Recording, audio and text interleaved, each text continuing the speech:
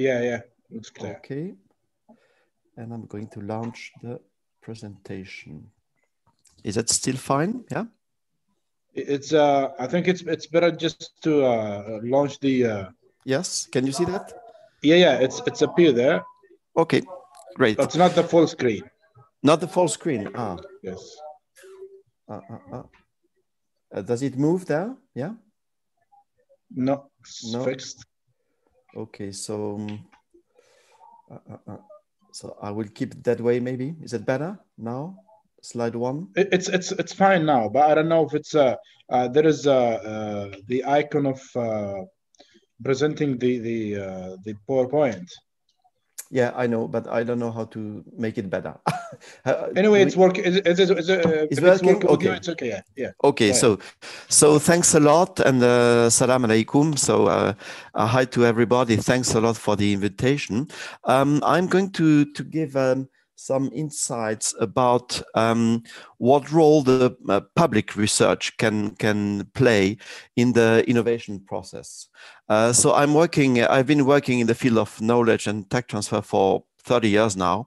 I've been working in France, first in Toulouse, south of France, and I'm currently working for the University of Luxembourg. So I got a European experience, but I've been also working for the European Commission and in international collaborations, especially in Africa and Asia as well. So I will begin with some of the challenges that public research faces now. One of the main challenges is actually the society asks much from research, from public research now, and especially the society expects that public research has got and proves a positive impact on society and including economy, of course. So the main issue is how do we create more value than only knowledge. Knowledge is very valuable and data is valuable as well. But we got to demonstrate we can create additional value, including financial and economic value from this new knowledge. In order to do so, we have to learn how to participate in the ecosystem, in our ecosystem, and the right ecosystem. So we have to consider the local size and regional size and bigger size. And universities and public research organizations are also expected to improve the ecosystem and the innovation system. For a university, for instance, that means also it has to find the right equilibrium between blue sky research, free research, I would say, we are free to look for new ideas, but also we have to find a balance with market-driven activities. Okay, so obviously public research can be influenced by what the society and the private company expect. In order to keep this balance, we have also to use knowledge and tech transfer, that's KTT, specific tools. I will come back to that later.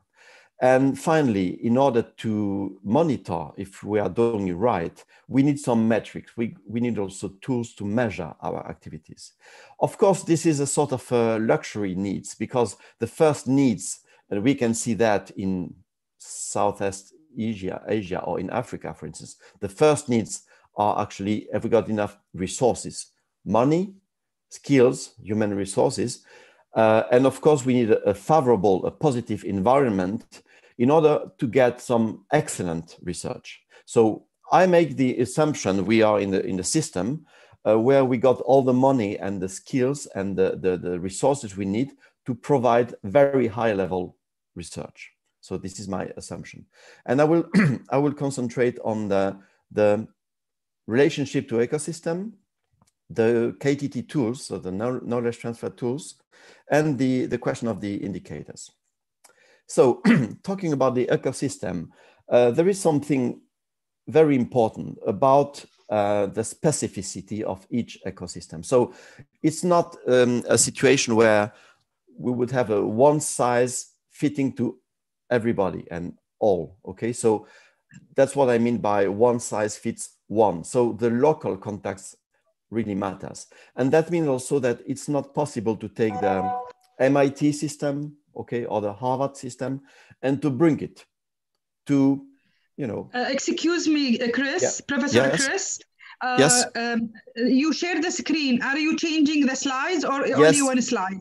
No, I've been changing the slides. You can see, you cannot see that?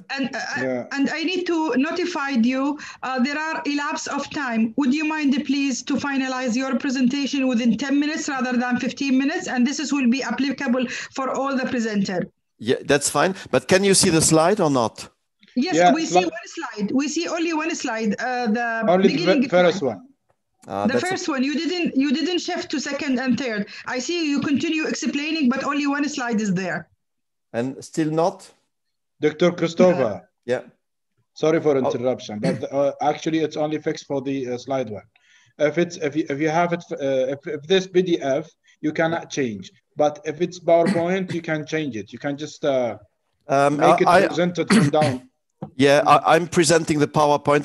I am changing on my screen. I will try another one. I will try something different. And yes, will be perfect because we need to see your presentation. Thank you so much, Doctor. Is that better? Yeah, yes, now it's okay. Yes. Yes. Okay, now so change. Okay. I'm showing the PDF then. It's not logical, but okay, let's go that way. Yeah, it's okay. You only just click on the slide when you just change. Okay, so that was about the. Excuse me, about the time, as Dr. Hanadi told.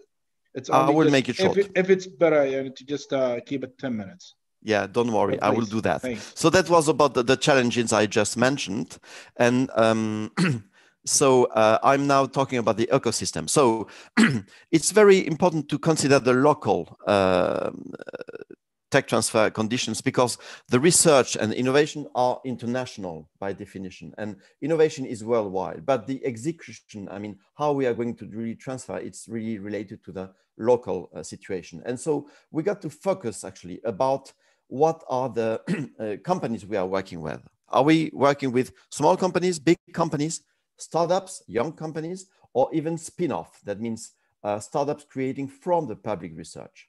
And in order to do so, we need some positive environment.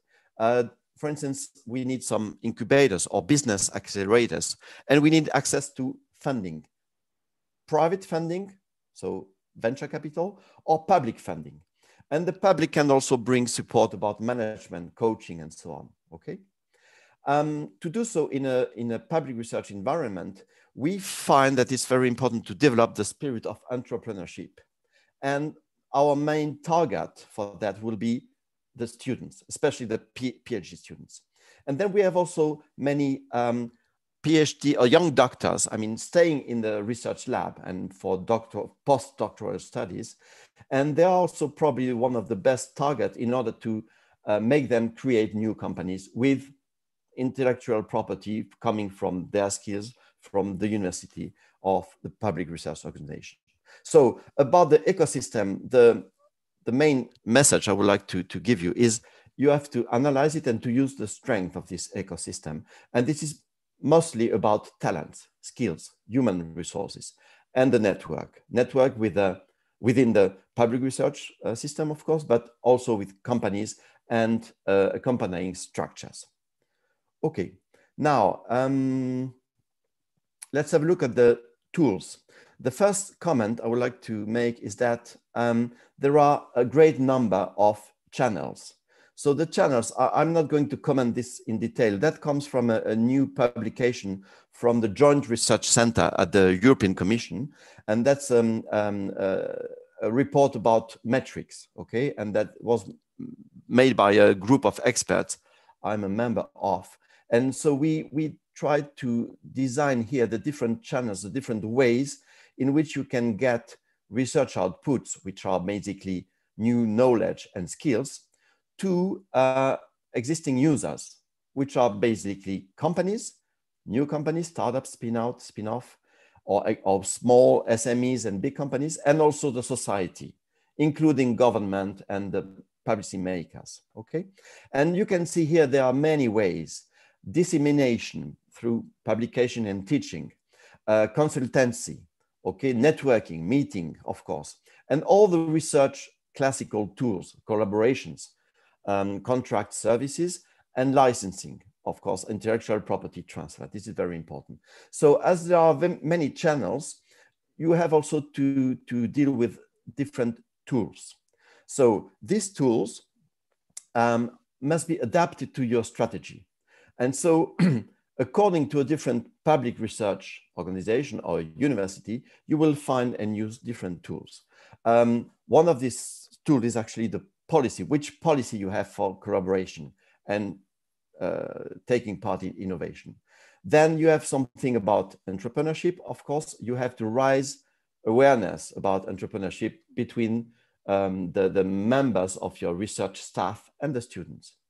You need IP policy, so intellectual property policy, which is actually part of a global legal environment. So you need contracts, templates, licenses, and legal staff, legal skills. And as universities do not exploit directly the results, in many cases, you need dedicated structures for business, especially for spin-off creations. And finally, there is something very important, which is around the demonstration. So you need platforms to show what you can do, and you have also to get access to proof of concept. That means increase the technological readiness level of your results in order to show the companies they can use your results. The last topic is about indicators. So I will take 1 minute more to let you know about indicators. So there is today a quite complex typology of indicators about knowledge transfer and tech transfer, because you got to consider the inputs, what you put into your research and what you get out from these research activities. But you are also to consider the context, internal and external context. And the problem is, okay, how are we going to gather all this data and who are going to use that? Just one remark about impact, because this is very important. What is the impact of your research and tech transfer? This is difficult to follow, to monitor. And basically because it's not available within the academic perimeter. That must be taken from the economical sphere, from the industries, basically. So you will find in the same report, I'm not going to comment this, same, you got the source here, you can find the 4 types of indicators that would be useful. In conclusion, I would remain with these 4 points. The first one is the public research must understand and acknowledge its official and sometimes legal mission about contributing to innovation. Then we got to define a strategy and decline some policies. You have to understand and use the local ecosystem and to integrate it in the regional and supra-regional national systems. And I would end up with a positive remark about positive impact. I think we also have to think ethical. If you think about the previous presentation, it's talking about something very important, water consumption. And this is one of the examples where research and public research can bring very useful outputs for the society. And I would stop here. So thanks a lot. Shukran. Thank you so much, Dr. Christophe. Really, it's a very nice topic, very valuable topic. This is, it comes of great of experience. Now we will transfer to the third speaker, Mr. David T.